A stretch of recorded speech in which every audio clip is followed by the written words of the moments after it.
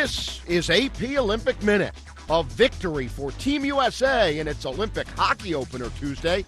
The Americans topped Switzerland 3-1 as Ryan Miller made 14 saves.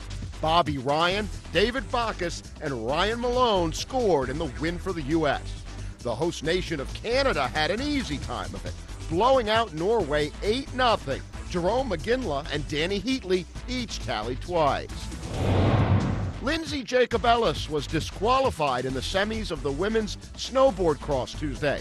A silver medalist in Torino, Jacobellis lost her balance on a jump and clipped the outside of a gate. In men's figure skating, defending gold medalist Evgeny Pushenko of Russia leads after the short program. Reigning world champion Evan Lysacek of the U.S. is close behind in second place.